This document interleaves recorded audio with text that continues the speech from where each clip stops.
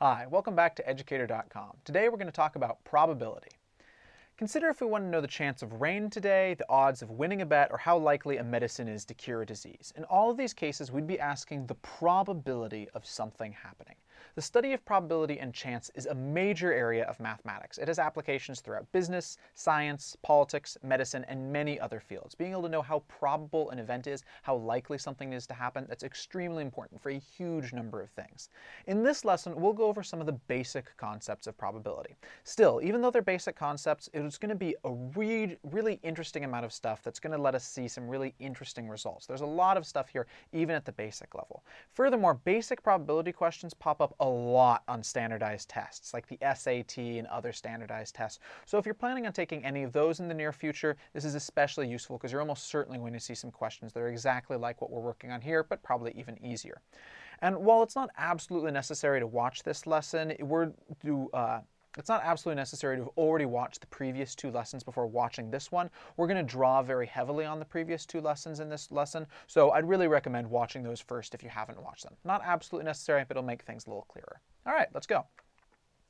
First thing we want to define is the idea of a sample space. In the lesson on counting, we defined the term event to simply mean something happening. For example, if we flipped a coin, right? We had a coin and we flipped it, we might name an event E, that is the event of the coin coming up heads.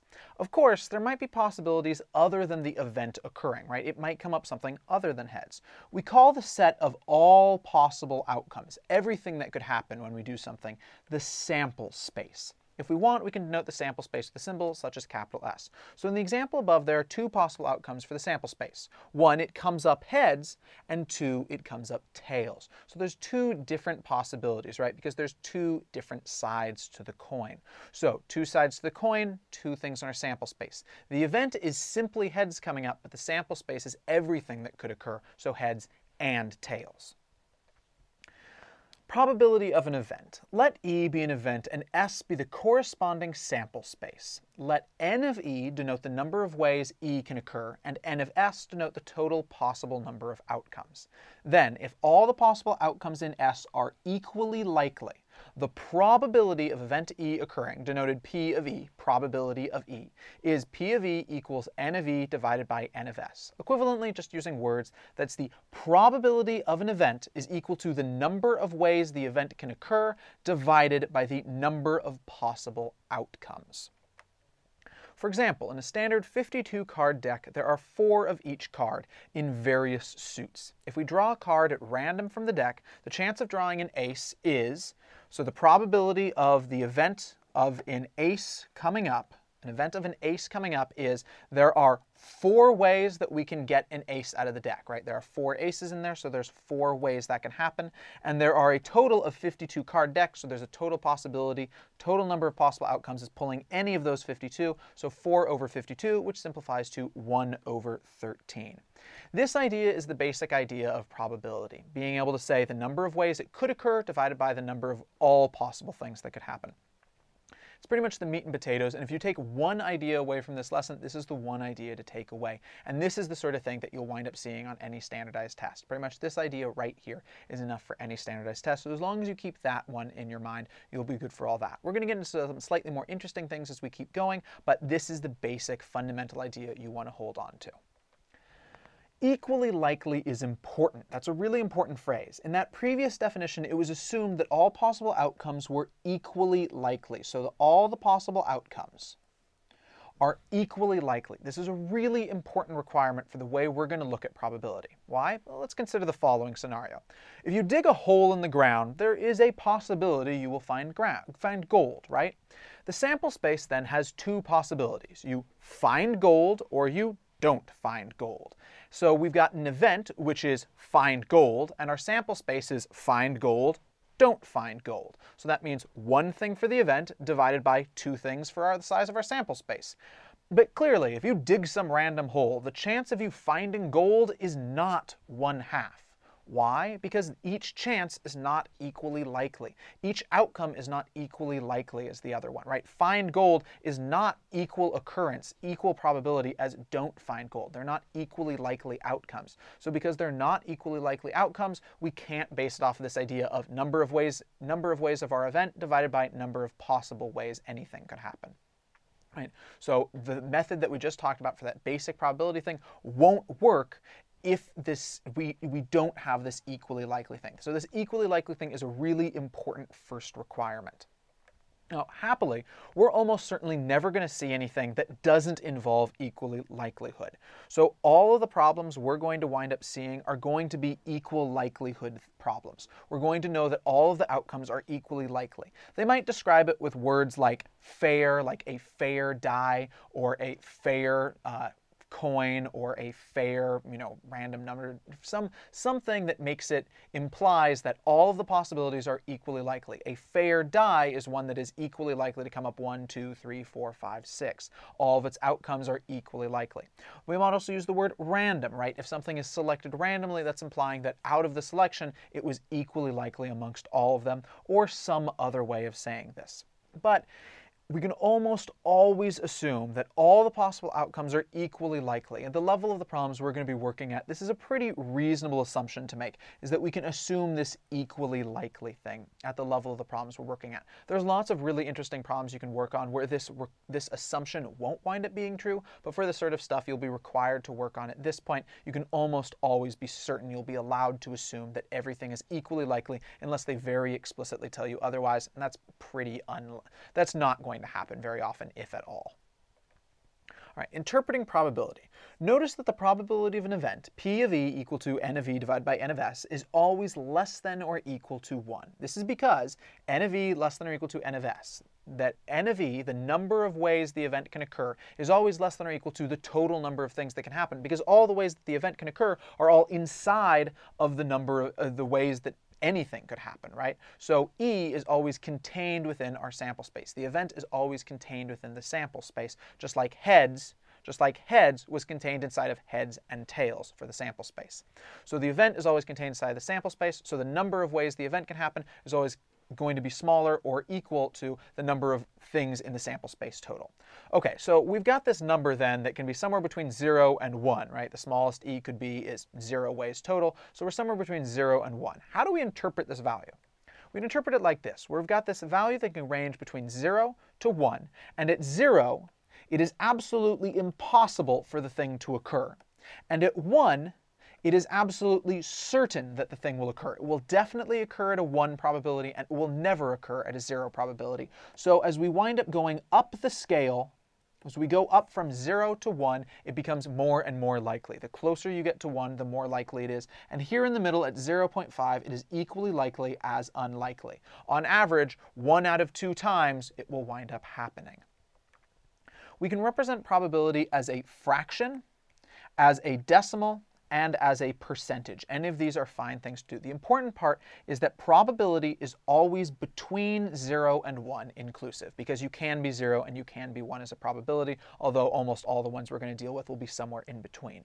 We can also interpret probability as the ratio of the event happening over a large number of attempts. For example, if we flip a coin 1,000,000 times, we can expect about half of the flips to come out heads, right? Because the probability of flipping a fair coin and having it come out heads is 1 out of 2, so 1/2. So on the large scale, we know about half of any large thing will wind up coming out to be that. Now on the small scale, right, if I flip a coin twice, it wouldn't be that surprising for 2 of them to come out as tails, even though it is a 1 out of 2 chance for heads, right? We could flip the coin 3 times and it wouldn't be that unsurprising for it to come out as tails, tails, tails.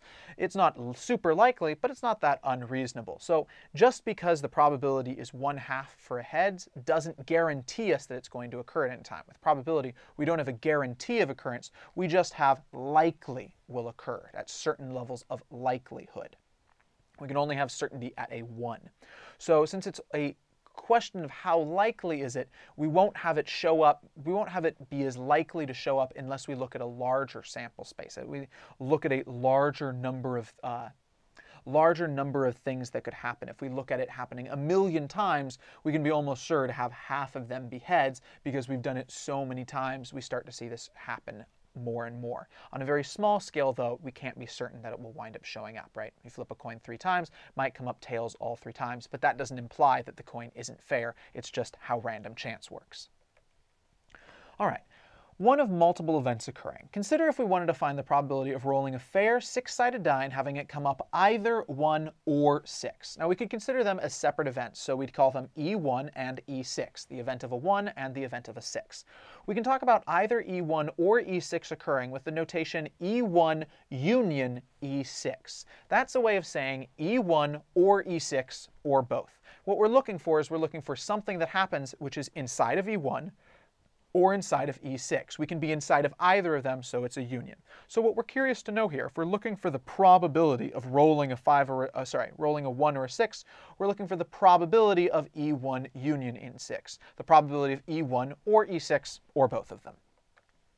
Notice that E1 and E6 are mutually exclusive events. If one of them occurs, the other one cannot occur. What this means is if we roll a 1, it's impossible to have rolled a 6 just then. If we rolled a 6, it's impossible to have rolled a 1 just then. There's no overlap between them, right? We can't be a 1 and a 6 simultaneously, so they're mutually exclusive events. With this in mind, we see that the probability of E1 or E6 occurring, E1 union E6, just combines their probability. So the probability of E1 union E6 is equal to the probability of E1 plus the probability of E6, right? Because we don't have to worry about them overlapping. It's just, okay, did E1 happen? And then we also could look at, did E6 happen? So the probability of E1 is 1 out of 6. The probability of E6, rolling a 6, is 1 out of 6. We add those two together and we get 1/3 as the total probability for what we would have of rolling a 1 or a 6. This idea works in general. Given two mutually exclusive events, A and B, the probability of either one or both occurring, A union B, is given by the probability of A union B is equal to the probability of A plus the probability of B. So given that two events can't we can't have them both happen simultaneously. If we know that if you are, A, then you can't be B, and if you are B, then you can't be A, then if we're looking for either one of them happening, it's just going to be adding the two probabilities together. This is another one of those basic ones that you wind up seeing on tests and homeworks, so this is a good one to remember. So what if the events are not mutually exclusive, that there is some overlap in the event, so that you could be an A and B at the same time? For example, let's consider the probability of a fair die coming up strictly below 4 and or, so it can also be, or coming up even. So the die comes up below 4, that is 1, 2, 3, or the die comes up even. So notice there is some overlap in these two events. The die could come up as 2, which is below 4, and also which is even. So it's both of these at the same time. So it's both of the things. So since it's both of the things, there's overlap between being below 4 and being even. So to find the probability, we have to take this overlap into account. In two events A and B, we denote the overlap of both occurring at the same time as A intersect B. That is to say, where A and B are happening at the same time. So where A intersects with B is their area of overlap, where both the things are happening at the same time. We take the possibility of overlap into account as follows. Let A and B be two events. The probability of A or B or both occurring is given by probability of A union B, that is to say A or B or both occurring, is equal to the probability of A plus the probability of B minus the probability of A intersect B, that is, minus the probability of A and B occurring at the same time. So this is an interesting formula, but that one that we just talked about where we assume that they're mutually exclusive, that one's much more likely to come up in homework and tests. You might wind up seeing the formula that we're working on right now, but it's less likely, so if this one doesn't make quite as much sense to you, don't worry about it too much. We're about to see a quick example, though, that'll help explain it, though, so that might help cement it, but don't worry about it too much if this one doesn't make a lot of sense. You're much less likely to see it than the previous one. So our previous example, this example that we are looking for 1, 2, or 3, or an even number, or both of them, we can let E1, 2, 3, so E1, 2, 3 is the event of rolling a number strictly below 4, which is to say a 1, a 2, or a 3. And then E even is rolling in even number. So you roll a 2, a 4, or a 6. Now notice, where does E1, 2, 3 and E even overlap? These two things overlap at E2 when we roll a 2. So if a 2 comes up on the die, it is below 4 and it is even. So E2 is where they overlap each other. So by the above formula, the probability of A union B, the probability of E1, 2, 3 union E even, of having it be either below 4 or even, or both, is equal to the probability of the die coming up as 1, 2, 3, plus the probability of the die coming up even, minus the probability of the die coming up both of these. So the probability of it being 1, 2, 3 and even. So what's the probability of it coming up as 1, 2, 3? Well, 1, 2, 3, so that's 3 possibilities divided by 6 total on the thing. So it's 3, 6, plus coming up even, 2, 4, 6. So that's 3 possibilities divided by 6 total. So 3 over 6 as well, minus, and now we can swap since we know that E2 is the same thing as E1, 2, 3 intersect E even. So it's the same thing as just asking what's the probability of rolling a 2. We combine red and blue together, come to be a 1. So 3, 6 plus 3, 6 is 1. And then minus, what's the probability of rolling a 2? Well, that's 1, rolling a 2, divided by 6. So we've got 1, 6. So 1 minus a 6th, which comes out to be 5, 6. So we have 5, 6 is the chance of rolling a number that is below 4, or even, or both. Now, 5, 6 makes sense because we can also just go through this and do this by hand, right? 1, 2, 3, 4, 5, 6. So notice, if you are 1, 2, or 3, then these ones are good. If you are even 2, 4, and 6, then those ones are good as well. So the only one that fails to be 1, 2, 3, or even is the number 5. So that means we've got 1, 2, 3, 4, 1 here, 2 here, 3 here, 4 here, 5 possibilities for this event to occur, divided by a total of 6 possible outcomes. So 5 divided by 6, which is the exact same thing. So this checks out and makes sense. So this formula here makes sense on the small scale, and we can also bring it to a much larger scale if we're working with a much more complicated problem where we can't just do this by hand and we have to be able to understand the theory to be able to get an answer. All right. What if an event doesn't occur? So if we have some event E, we can also talk about the event of E not occurring. So we have E occurs when the event E occurs, but we could also talk about if E does not occur, let's make that an event, right? E not occurring is now an event as well. We call this the complement of E. So the complement of an event is that event not occurring. And we denote it with E with a little c in the top corner. So E to the c, but not actually raising it like an exponent. It's not the same thing. So E complement. Other textbooks or teachers might denote this as E with a bar on top or E with a little tick mark. It doesn't matter, either one, any of them is fine, but I'm going to use EC. For example, if E is the event of rolling an even number on a die, then EC is the opposite event. So in this case, we've got E is an even number.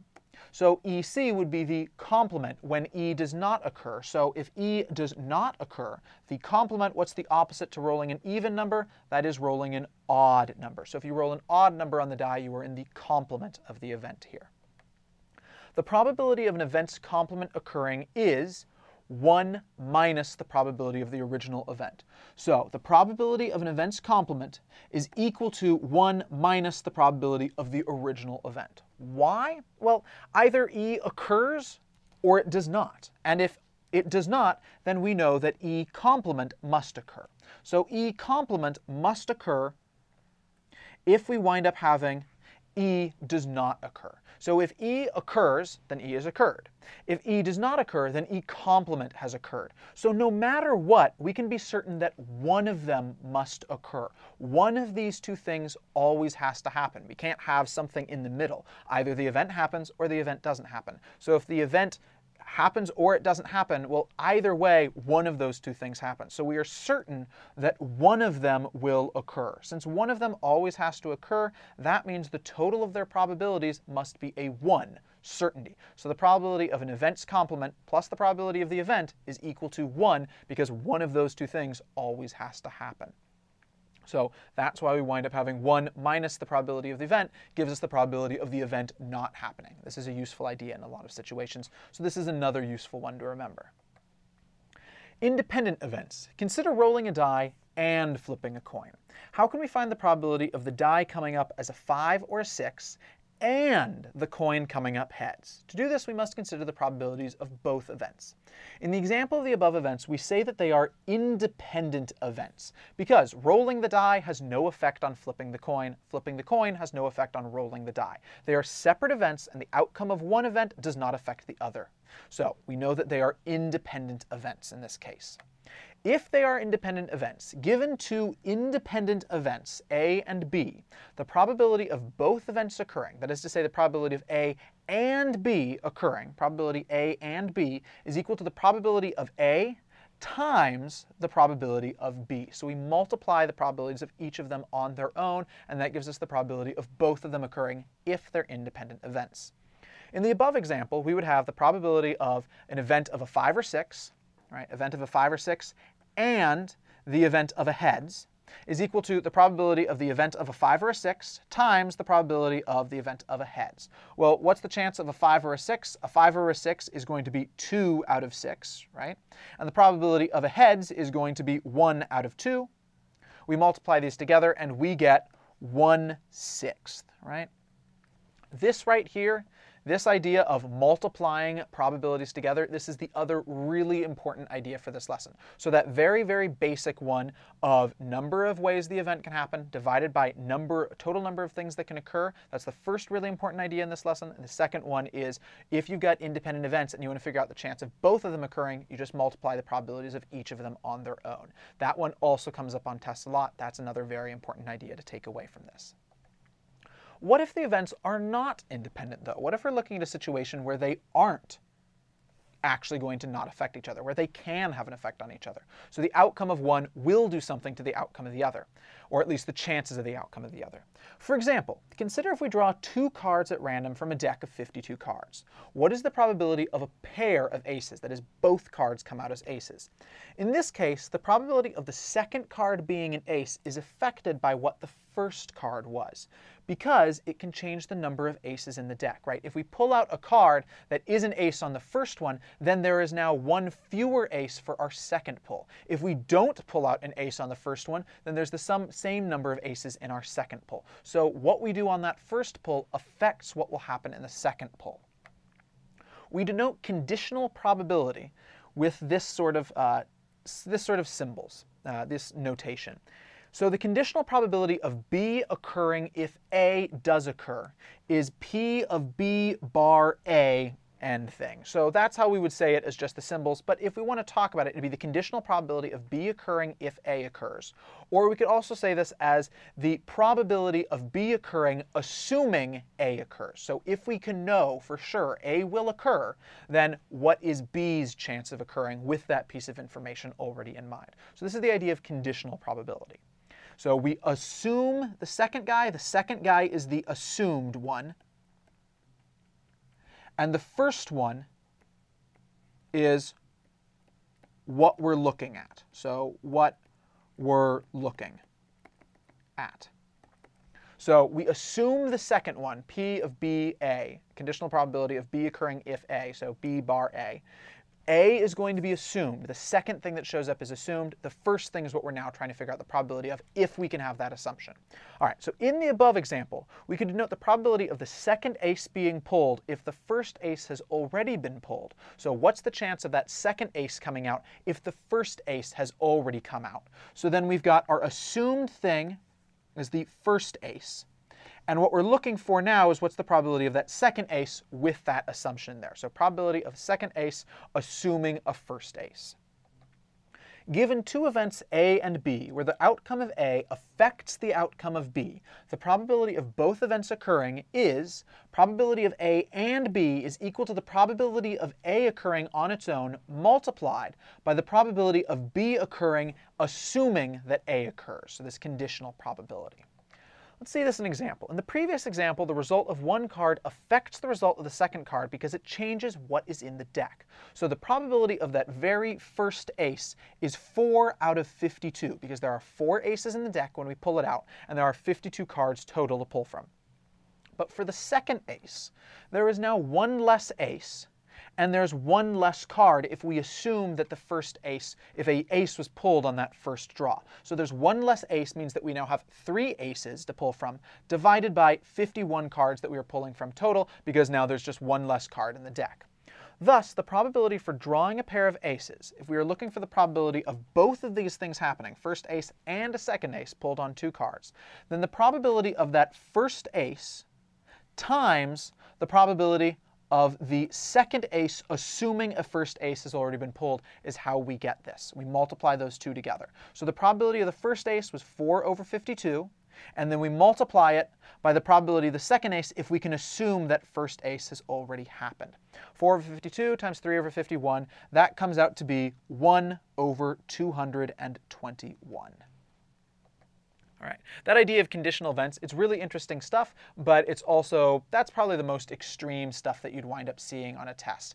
I would doubt that you'd even see that very often, but it's pretty cool. We'll see that in the final example. All right, let's start off with a nice simple example. Given a bag containing 4 red marbles, 7 blue, 11 green, and 2 purple, what is the chance of a blue marble being drawn randomly from the bag? So we're looking for what is the probability of a blue coming out. So how do we figure out probability? Well, we know that we are doing this, we are drawing randomly. So if it's randomly, we know all of the possibilities are equally likely. That's what that random word means, is that it's a tip-off that says all of these are equally likely, you don't have to worry about it, which means we can use that nice simple formula. So it's the number of ways the event can occur, so in this case the number of blues we could pull out. So the number of blue marbles divided by the number of marbles total, all the ways that something can happen. So number of marbles total. So in this case, we know how many marbles are there that are blue? 7 are blue, so it's 7 divided by how many marbles do we have total? We have 4 red. We have to include the 7. There's still 7, so they count as some of them, plus 7, plus 11, plus 2. So that's all of the marbles totaled together. We work that out. So we've got 7 over 4 plus 7, 11 plus 11, 22 plus 2, 24. So 7 over 24. We can't simplify it anymore, and there is our probability. So a 7 out of 24 chance of pulling a blue marble randomly from the bag. Second example, a class has a breakdown in grades shown by the table below. If a student is selected randomly from the class, so once again there's that word randomly, means we can just assume everything is equally likely, what is the chance that they have a B or a C? So if we're doing this, the probability of a B or a C, so probability of a B or a C, well, we can also look at that as the union. So B union C. So it can be B or it can be C, so we could add these together. So that would be equal to the probability of a B plus the probability of a C, because it can be either B or C, and we know that they're mutually exclusive. We don't have to worry about them being B and C simultaneously. So now we can work this out. What's the probability of a B? Well, there are 12 students that have Bs. Let's expand a little bit more. So here's the probability of Bs, and then we'll have probability of Cs over here. So how many students have Bs? We've got 12 students with Bs, divided by how many students do we have total? We've got 8 here, 12 here, 5 here, 7 here. So we add them all up together to figure out how many students we have in the class. 8 plus 12 plus 5 plus 7. And then we add, what's the probability of a C student? Well, a C student has 5.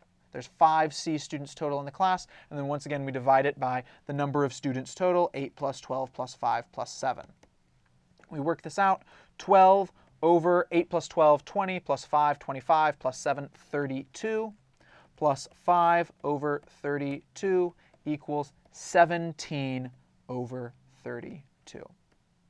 We can't simplify that anymore, so there's our probability. If we draw a student randomly from the class, we have a 17 out of 32 chance of pulling a B or a C student. Next, a bag of marbles contains 12 red marbles along with various others. If you draw a marble from the bag at random, you have a 15% chance of drawing a red one. What is the total number of marbles in the bag? So for this, we've got 12 red marbles. We know that if we pull out of the bag at random, we have 15% chance of drawing a red one. So our very first thing is we want to turn 15% as a chance. We can't really work with percentages. We've seen this before. We have to turn them into decimal numbers before we can work with them in math usually. So 15% we change into 0.15. So it's a 0.15 probability. Now, if we work this our normal way, then we know that the probability of pulling out a red is equal to the number of reds in the bag divided by the number of marbles total. Right? The total number is on the bottom. So what's the probability of pulling out a red? Well, that's a 0.15.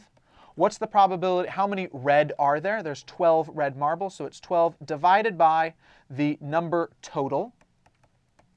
So the number total is just some number. If we wanted, we could replace it with x or whatever we felt like. I'm just going to keep writing number total because we know it's just a number that we're working with. So we multiply both sides by number total. So number total will cancel out on the denominator on the right and appear on the left, and we divide both sides by 0.15. So now we have 12 over 0.15. We use a calculator to figure out what is 12 divided by 0.15. That comes out to be 80. So we know that the total number of marbles in the bag is 80 marbles because we were guaranteed that if we pull out randomly from the bag, there's going to be a 15% chance of drawing a red one, and we knew how many red marbles we started with.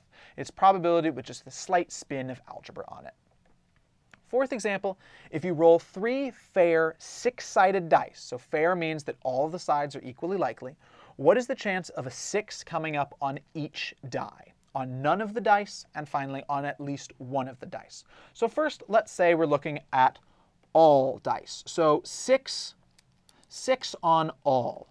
So if it's going to be a 6 on all of them, then it's the question of what's the first one? Well, the second one is an independent event of the first one. And the third one is an independent event of the first two, right? One die's result does not affect the result of the next die, does not affect the result of the next die. They're independent events. So what's the chance of one die coming up as a 6? It's 1 out of 6. What's the chance of the next die coming up as a 6? It's 1 out of 6. The chance of the next die coming up as 6? It's 1 out of 6. So by our rule about independent events, it's multiply them together. If they're independent events and you want to know what the probability of them all occurring is, you just multiply all the probabilities together. So 1/6 times 1/6 times 1/6, we work that out. That comes out to 1 over 216. So it's a 1 out of 216 chance of getting a 6 on all of the dice. Next, what if we want to do none of the dice? So none. If it's none of the dice, well, what's the chance of getting no 6s on any die? Well, that would be 1, 2, 3, 4, 5 are the things that are allowed to come up. So we have 5 possibilities divided by 6, the total number of things that could happen. And that's going to be the same for the second die and the third die. So 5 over 6 times 5 over 6 times 5 over 6. We could also write this as 5 cubed divided by 6 cubed. We work that out with a calculator and we get 125. Actually, we probably don't need a calculator for that. 125 divided by 216. So the chance of getting no 6s on any dice is 125 divided by 216. Finally, at least one of the dice. So this might be the one that seems hardest at first, but it's actually easy once we know this part right here, if we know none of them. So remember what we talked about before with the complement of an event. If an event does not happen, then we're talking about the event complement happening. So if E does not happen, then EC does happen. So if none of the dice happens, then there is no 6s on any of them. But if none of the dice does not happen, that is to say, we don't roll a 6 on none of the dice, then that means we've rolled a 6 on one of the dice or more. So at least one is going to be the probability of the complement to the none event. So what we talked about before was the probability of none complement is equal to 1 minus the probability of none. So another way of looking at it is just if you know what the probability of an event is, then the probability of the opposite thing happening is 1 minus the probability of that event. That's what this none complement thinks, is the opposite of that event occurring. So we know 1 minus, we just figured out what's the probability of none occurring. It's 125 over 216. So we get 91 out of 216 is the chance that at least one of the dice will come up with a 6 on it. Final example, a poetry class has 17 boys and 13 girls. If the teacher randomly selects 4 students from the class, what is the chance that they will all be boys? So this is the idea of conditional probability. So we've got some first thing that's going to happen, but then the second thing is going to also be affected by that first thing. And then the third thing is going to be affected by that second and the first thing. And then the fourth thing is going to be affected by that first, second, third thing as well. So what we do is we figure out the probability of the first thing, then we multiply it by the probability of the second thing, assuming that first thing. And then we multiply that by the probability of the third thing, assuming those first 2 things. And then we multiply that with the probability of the fourth thing, assuming those first 3 things. That's how conditional probability worked when we talked about it earlier. So if we start off, how many students are total in the class? Well, if we've got 17 boys and 13 girls, we assume we've got 30 total. So if we have 30 total, then for the first one, we've got 17 out of 30. But for the next one, we pull out one of the students. We've pulled out 1 boy, so that means we now only have 16 boys. How many students do we have total? Our total of students has also gone down by 1 because we've already used one of the students. If we pulled out a boy, he's still one of the students in the class, so we've now reduced from 30 to 29 students in the class. Next, we pull out another boy. We are going to now be at 15 boys divided by, we pull out another student, 28. Finally, our fourth boy, we're now at 14 boys left to pull from, and we are now at 27 students total in the classroom after our 3 pulls so far. So if we want to figure this out, conditional probability is we just multiply them all together. So 17 over 30 times 16 over 29 times 15 over 28 times 14 over 27.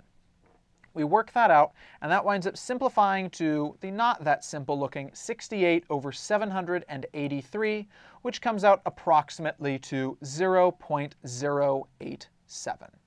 So we have a little bit less than a 10% chance, 0.087 chance of managing to pull all boys if we pull 4 students. It drops down pretty quickly. The first boy is a 17 out of 30 chance, but we drop down pretty quickly by the time we're at the fourth boy. It is a less than 1 in 10 chance. All right, cool. So that finishes up for all of our stuff about combinatorics in here, our ideas of counting and permutations, combinations, probability. Hope you've got a reasonable grounding. This is all the basics that you need for this level of math, but there is a huge, huge amount of stuff to explore out there. If you thought this stuff was interesting, just do a quick search on combinatorics. You'll find out all sorts of cool things. There's all sorts of really cool stuff in combinatorics, how to count things, lots of cool ideas in math. All right, we'll see you at educator.com for the next lesson. Bye.